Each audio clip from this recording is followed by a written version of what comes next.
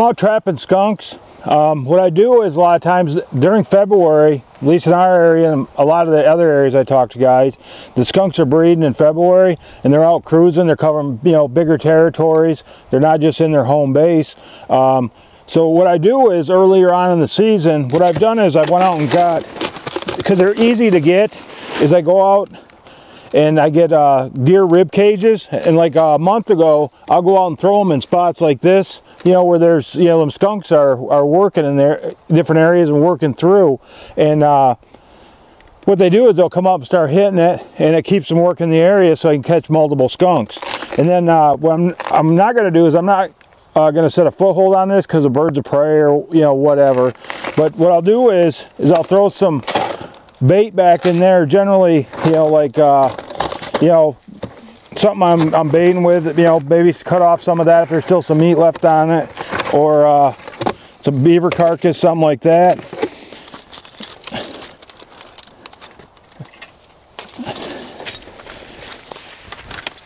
Just gonna wire right off of this tree right here.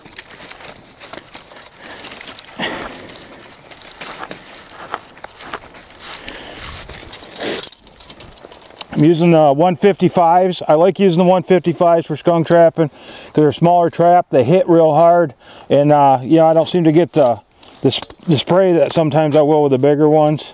Nothing's perfect, of course.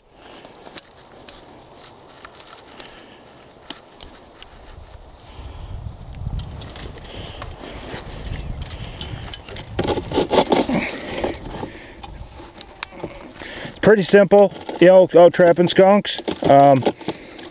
Nothing difficult about it.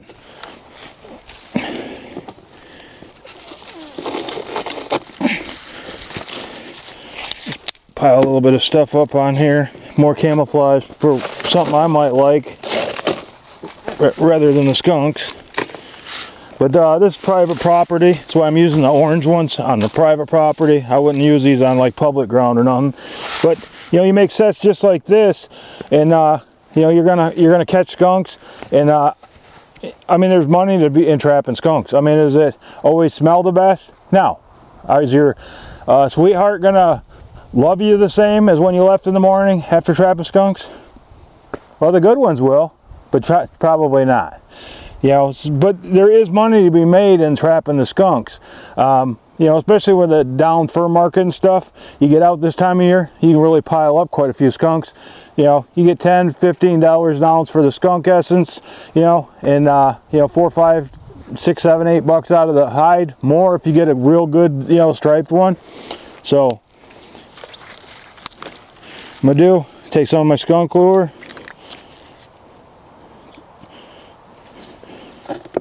Put it right back in there. We're good to go.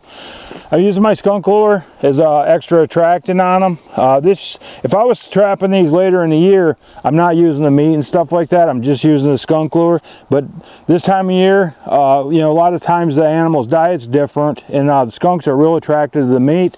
That just gives them a little extra spice in their life with the skunk lure. And generally what I'll do is I'll put in like on a bait like this, I'll put in a couple of them. Right in the same spot.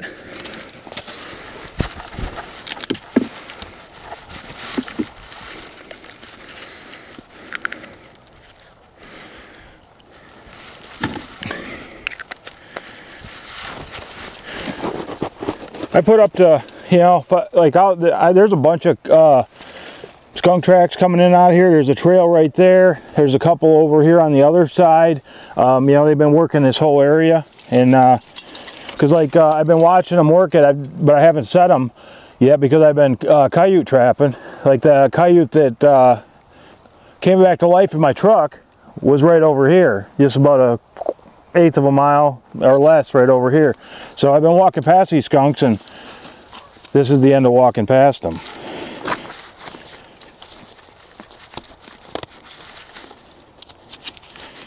But like I say, sometimes I'll set 3. Generally I'll put two sets like this on one of these baits. And what it does is, it's not that you can't go catch skunks otherwise. What it is that I'm keeping them in the area where I want you know, have them pinned down on. It's a lot easier for me to come here where I know where they are than just wander all over here on the hopes that, you know, the skunk happens to come through there. This way they're right where I know where they are.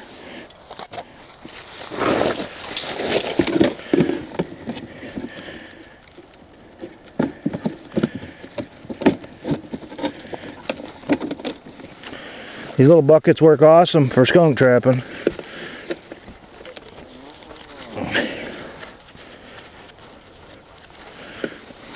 Just like so. And you know, you make sets just like this, you know, you're going to be picking up skunks, no doubt about it. And putting the bait out definitely helps.